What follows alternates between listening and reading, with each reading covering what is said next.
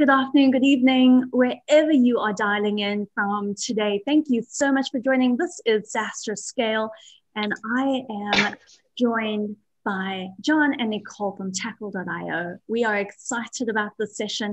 We're going to give it a minute or two just for everyone to join before we dive into the housekeeping.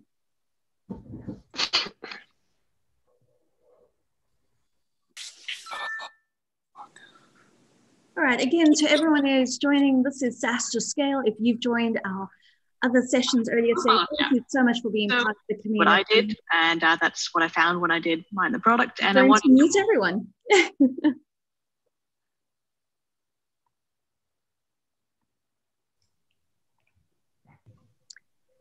All right, if you're not asking a question, go ahead and put yourself on mute. You can keep your video on if you like.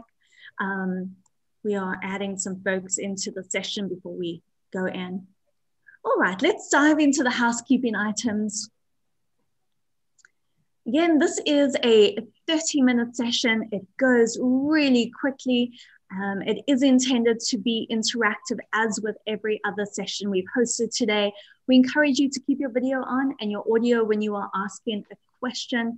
If you aren't willing to, if you're a little shy today and not wanting to turn on your video, go ahead and drop a question in chat.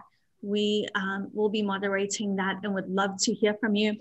In the meantime, go ahead and say hi. Let us know where you're dialing in from today. Would love to hear where you are and what you're doing.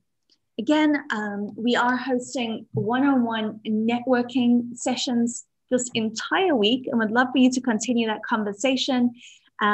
Here is the link for you to join. It is in chat. And we're looking forward to a great session today. I'm going to hand it over to Nicole and John to kick us off today. Awesome. Thank you, Tammy. Hi, everyone. Great to have you here, and thanks for joining us. I'm Nicole Wojno Smith. I'm the VP of Marketing at Tackle. And in October, we released the first of its kind State of Cloud Marketplaces report. And this is made up of findings from hundreds of B2B software sellers and buyers. And it was really across all industries and revenue segments. And today we really want to share some of the key takeaways from that. Cloud marketplaces really represent a huge opportunity for software sellers to sell more and sell faster. And we think this is still a really large and untapped sales channel that you can leverage as part of your go-to-market strategy, no matter what stage of growth you're at. And John and I are really excited to talk to you about this today. Yeah, and hey everybody, I'm John Jahnke, I'm CEO of Tackle. And at Tackle, our core team is made up of career-long enterprise sellers and engineers who all thought the old way of selling enterprise software needed to change, and that the cloud marketplaces made up a new, more efficient way of selling. And our platform strives to make that really simple, and our team attempts to guide you through every step of your cloud marketplace transformation. Our customers include companies of all different shapes and sizes, from Series A up to public companies, including Auth0 and Sneak and HashiCorp, PagerDuty, New Relic, Seek, Druva, and many others. And with so many trends accelerating right now, digital transformation acceleration, cloud adoption's accelerating, digital selling as a movement's accelerating, and marketplace buying's accelerating. We're excited to share our learnings from our research, as well as our work with the cloud providers, sellers, and buyers. So let's dive in. So just in case you're not familiar with the cloud marketplaces, they represent B2B app stores where cloud customers can buy third-party software to run alongside their cloud infrastructure and have it go directly on their cloud bill. While we're seeing an explosion in the number of marketplaces that exist, today we're going to focus on the three offered by the hyperscale cloud providers, Microsoft, Google, and AWS. And the dream state for these marketplaces would be to operate like the Apple App Store, but I think everyone on this call knows that B2B software is not quite that simple. And the good news is these marketplaces accommodate the ability to sell complex software as well as click to deploy. And Microsoft, AWS, Azure all have millions of customers, and their rapidly accelerating percentage of them are starting to use Marketplace to transform software procurement. And with the cloud spending growing 30% year over year, there are huge pools of dollars available for sellers and buyers to take advantage of. So now that we're all on the same page about what the marketplaces are, we really wanted to clear up some common misconceptions that exist about the way that they work. So the first myth is marketplaces are only for developers. People don't buy enterprise software this way. And the reality is marketplaces started as developer-led motions, but really as more and more features have come out, they've evolved to support, like custom deals, they've evolved to support transactions of all different sizes. We've seen sellers do transactions into the tens of millions of dollars, all the way down to pennies an hour or even free trials. So these marketplaces have matured to support almost all software business models. The second myth is your software has to be 100% self-service to marketplace. And in reality, marketplaces started with click to deploy, but they now support all different types of complex software. And we're actually seeing the biggest selection growth in marketplace from much more complex solutions. The third myth that we see is that if your competitors aren't selling on marketplace, that you don't need to sell there either. And we see the reality as being the case. So the leading software companies actually use marketplace as a chance to gain a competitive advantage and win more market share. So instead of asking, are my competitors on marketplace, we think you should ask the question, do your buyers have a relationship with one of the cloud providers? And we'll talk a little bit more about that later on. And the fourth myth is that buyers don't want to buy this way. In reality, buyers are used to buying digitally for B2C, so why wouldn't they want to buy this way for B2B? Jay McBain of Forrester is an analyst that covers a lot of this space, and he's found that 73% of B2B buyers said that buying through marketplaces is very convenient. So if you learn one thing from today, we really hope it's that marketplaces are a win-win channel for both buyers and sellers. They really can accelerate the direct and channel sales efforts that you already have in place. It's really not an all or nothing type of effort. For sellers, the marketplaces are going to offer an efficient path to customers.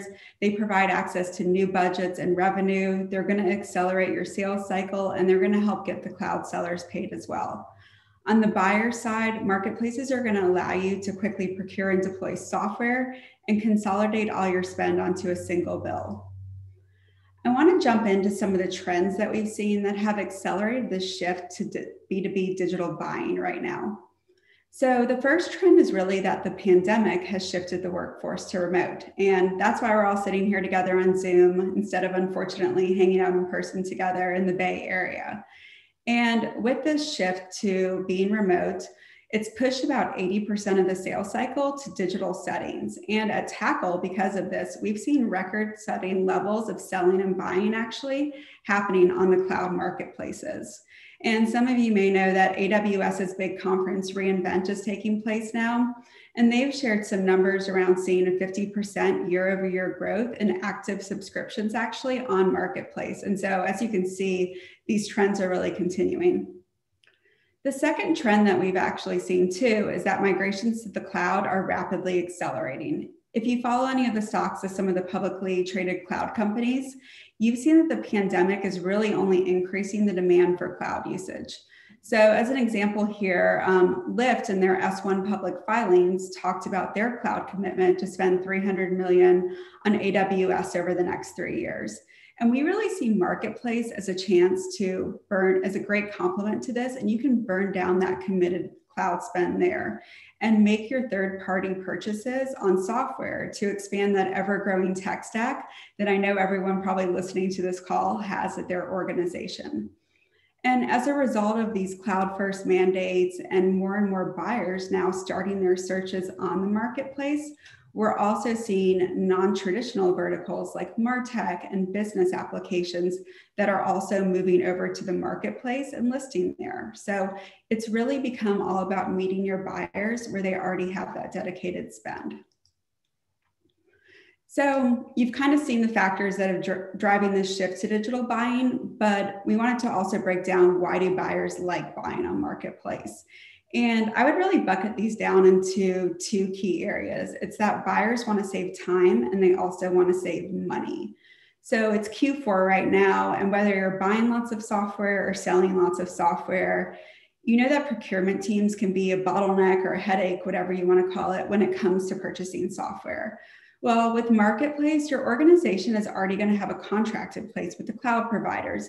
So you can skip a lot of that legal and procurement back and forth that occurs. And as a result, everyone's happier. Your organization is going to get the software you need faster, and the buyer quickly gets access to the tools they need. Another thing that sucks with software buying is that managing tons of software vendors. So you have to remember, like, when an invoice is due, deal with the contract terms and how they might handle payments. Cloud marketplaces actually allow you to still get the software you need, and you get to consolidate all those payments into a single bill and contract. So at the end of the day, marketplaces really offer a faster and easier buying experience, and it's going to reduce a lot of that friction in the process. And I'll transition it to John now to talk about some of the trends we're seeing on the seller side of things. Yeah, we actually had a couple questions in the chat, so maybe I'll try and hit those quick before continuing. So the first was interesting topic. What about other marketplaces like Salesforce.com, SAP App Center? And our focus today is really around the heterogeneous marketplaces. So if you look at our customers, many of them sell software that's either on one cloud or many clouds, or could get deployed in a variety of places. And the more homogeneous marketplaces like AppExchange tend to have products that are built very specifically to be coupled with the products from that marketplace provider. We do think marketplace as a movement is something that will continue to see accelerate, but for Tackle, we're very focused on those heterogeneous type marketplaces. The second question was around our support in China. We actually do not work with China, and the marketplaces have some limitations around how they work worldwide, but they continue to increase the global footprint for marketplace. And as they do that, we'll continue to look to embrace and evolve our sellers to be able to sell where the marketplaces offer service. So I'm going to pivot back to the conversation, and we'll come back to questions as we go. So, really the buyer-led revolution that Nicole talked about, we see all sellers want to sell where their buyers want to buy. And all companies are trying to figure out, what does the era of digital selling really mean? Will direct sellers continue to be as successful in the past? How can we embrace product-led growth and integrate that into our product solution? Or, what can we truly do to embrace content-led selling and discovery? And in the majority of instances, software companies are seeing marketplace as a complement to all of these models.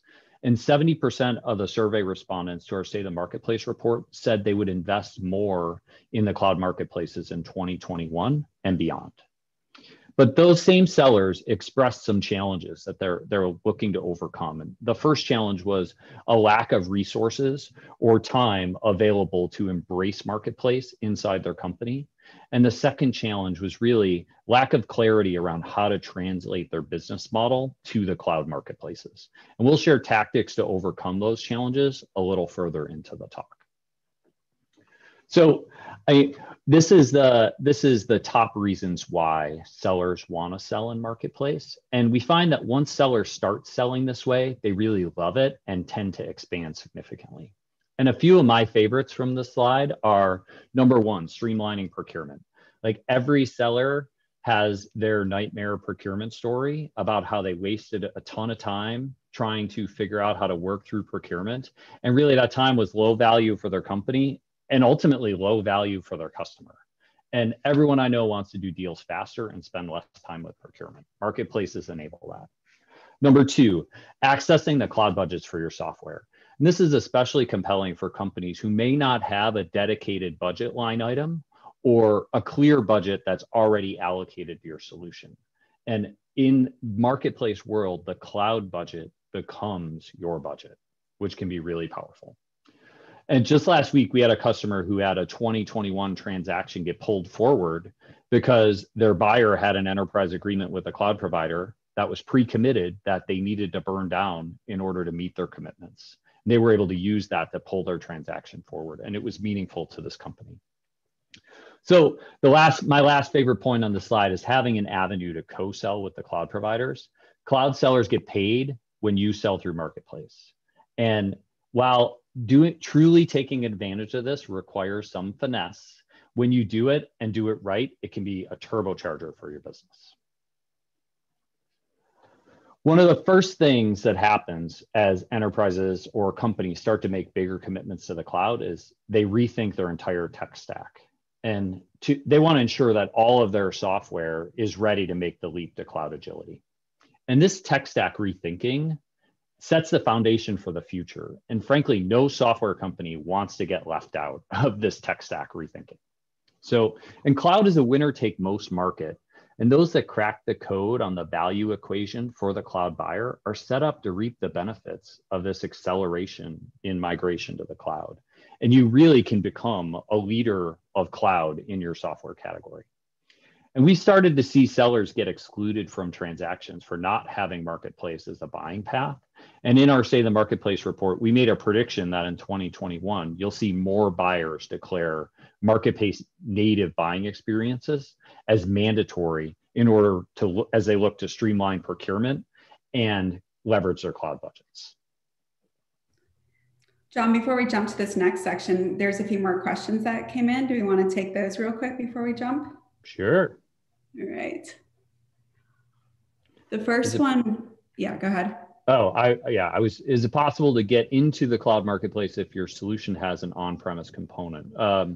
All the cloud providers have slightly different rules about this. And I think in general, they all want you to run components of your product on their cloud, as well as have a clear value proposition for how your product helps the cloud provider or your joint customer succeed with consuming core cloud services. So there are a lot of solutions out there in marketplace that have a mix of in the cloud and potentially on-premise components to them. And it's just one of those things that, either, our team could help you navigate, or your partner leader from the cloud provider could help you determine if you could be a fit based upon the definition of your software.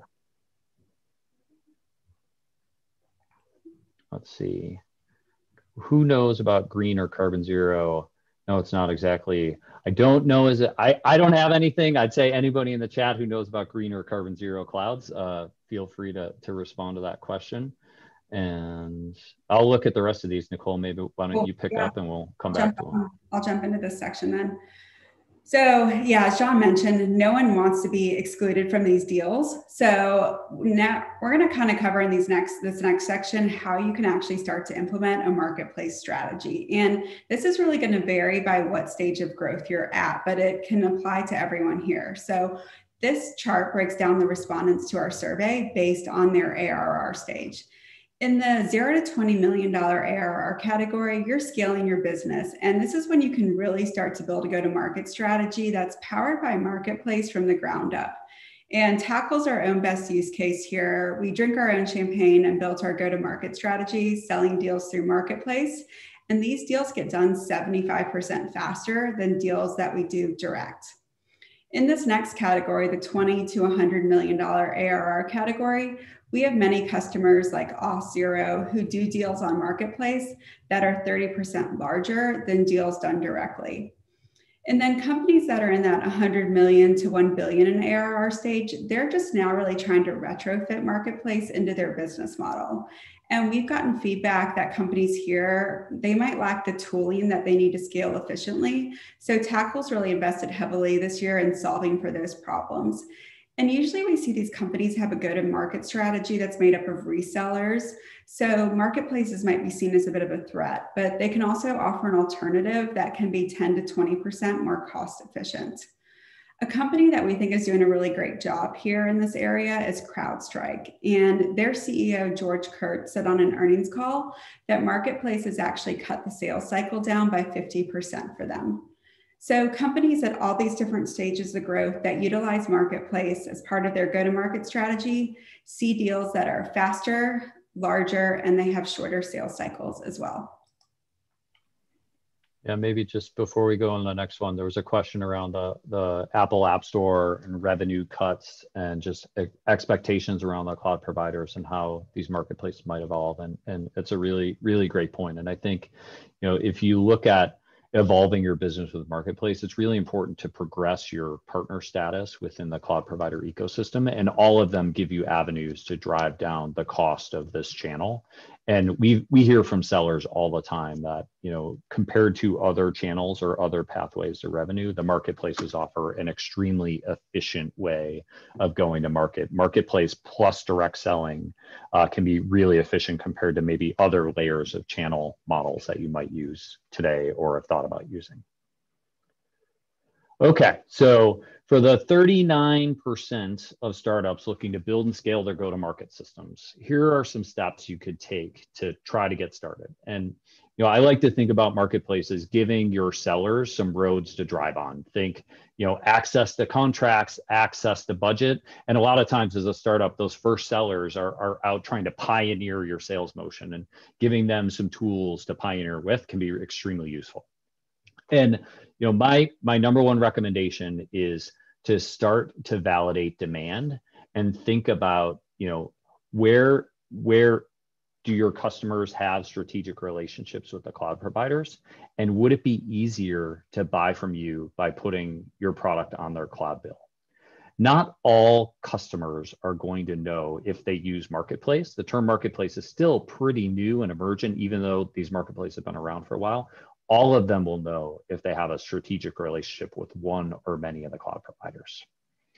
So another key step to think about is, how do you complement the clouds? And that could be, where does your product run? Or does your product offer a unique value proposition to one of the cloud provider customers? Because that can be a really strong signal of where to start. And starting where you're built or where you have the best value proposition can be really compelling. The last thing I'd say is keep it simple. You want to start with a minimum viable marketplace approach. And oftentimes people think about automation and integration and auto provisioning. And those are really great things you can think about over time, but we'd encourage you to think minimum viable marketplace, start generating revenue, and grow into automation and integration with your success. And I'd say a caveat for all startups as you're thinking about marketplace, you need to have a level of repeatability in your selling motion and your pricing in order to succeed with marketplace. So if you don't feel you're at product market fit yet, and you don't feel you have that level of revenue repeatability, you should wait until you do in order to start marketplacing. But that doesn't mean you can't ask your buyers if it'd be easier to buy from you via the clouds. So pivoting more towards the other side of that spectrum and looking at the more mature companies, we have a few suggested actions for them. And all more mature companies have invested significantly in go-to-market systems and tools, and are trying to figure out, how do I integrate marketplace or retrofit marketplace into the system I already have running? And one of the first suggested actions, a lot of these companies don't have fully SaaSified cloud native products. And you actually can use marketplace to change the way you do commerce for your product as a first step towards SaaS transformation. It can really be a SaaS transformation quick win. So that's one option for a way to start. Number two, you should really think about leveraging marketplace to do deal fulfillment to start, and then grow into organic purchases. Everyone wants marketplace to be the revenue easy button where people just start buying your product without having to do anything. But you actually have to invest in kicking off the marketplace flywheel, and starting with fulfillment, executing on deals and understanding how those deals work, building stories for your sellers, buyers, and the cloud provider partners is a good way to do that. Number three, think about upfront how your solution helps the cloud providers drive core service consumption and their customers get value. Because if you have that story from day one, that's another way to accelerate your marketplace flywheel. And it's really important to think about this as your business evolves with the clouds, because the more they see benefit from your product for their customers, the more interesting your product becomes to their global field sales organizations. In the last point, we said this specific to startups as well. Don't overthink integration. And we see this a lot with really big companies where they're like, hey, I've got this process. I need to integrate marketplace day one. And they overcomplicate everything. It's think fulfillment, build some marketplace selling muscle, think about automating over time as you have success. And we also see more mature software companies buying companies in order to become more cloud native, or building new products in order to have more of a cloud focus. And a lot of times in larger companies, these are great places to start a marketplace business transformation. So, kind of quick recap, then we'll have things you can do. Start with some recon work, those questions about, would it be easier to buy from us on your cloud bill? Who's your strategic cloud partner? Keep it simple, pick one marketplace and scale. Don't try to overcomplicate it when you start. Thinking fulfillment to get your marketplace flywheel spinning and then growing into organic. And lastly, this is strategic. This is a strategic evolution. And I bet everyone on this company who has responsibility for revenue is trying to figure out what digital sales really means. And now is a great time to think about how marketplace can help you accomplish your digital sales revolution. And if you need help with your strategy, we're here to help be your guide. And thanks for joining us, and look forward to answering some more questions. Yep, and we got a few more questions that have popped in the chat. And then, if you have some more that come in, we can also take those if you just want to chat them out. All right. Want me to shoot you some, John? Sure. All right. So someone asked, Amit, what does a marketplace sale look like versus a regular direct SaaS sale, specifically for non-self-service SaaS offerings? Yeah, so if you went to one of the cloud marketplaces and search for a product, you'd see, I'll use New Relic as an example. If you went to AWS Marketplace, looked at New Relic, you could go to newrelic.com and buy New Relic or do a free trial of it there. But you'd see their marketplace listings more engineered for a slightly larger scale purchase. So it's more targeted towards like a mid-sized buyer versus an initial land. And you'd click subscribe, you'd select the products that you want. And then that would trigger a bill to your cloud bill. That would trigger a registration where you'd collect some details about the buyer. That would drive a notification to you as a seller. And then you'd be able to execute on your fulfillment of that order as a secondary motion. So it doesn't have to be subscribe, purchase, auto deploy. Really, you could have a customer success person then reach out to the buyer and say, hey, we saw you just purchased our product. We want to help you through the last mile of fulfillment. And it's probably a lot more detail we could get into on that process. We have some great, content about that. Are happy to chat more after the fact. I see a question about FedRAMP and federal marketplace. The federal marketplaces are there's some layers to this. We evangelize a SaaS business model with marketplace just because it provides a premium experience. And I'd say the kind of experience all sellers expect as they're running a SaaS company. Not all the federal marketplaces support that business model. And then there's different layers for federal based upon, intelligence community marketplace supporting only certain listing types versus the commercial marketplace supporting other listing types. I do think with, the JEDI contract marketplace was part of the JEDI contract, in that you need to be able to support a marketplace style transaction in order to sell in federal in the future. The way the government is enforcing that is, I would say, still emerging, but I do think that's a movement that will grow significantly over the next couple of years. We got 1 minute left. So what stage is the right time to start thinking about marketplace? Yeah, I mean, I would say like start early. Think about marketplace early. Start validating demand with your buyers, asking that question of would it be easier to buy from us on your cloud bill? There's some really amazing examples of companies who are built marketplace native. One of my favorites is Matillion, who's a data preparation company, and they built their go-to-market from scratch with marketplace and still do 95% of their revenue through the cloud marketplaces. And I actually think, as a startup, Tackle's a great use case. We built our company selling through marketplace. 95% of our business goes through marketplace. There was no line item for cloud middleware, cloud marketplace middleware when we started. So we were able to use the cloud budgets in order to grow the company. So never too soon or too late, but you want to have product market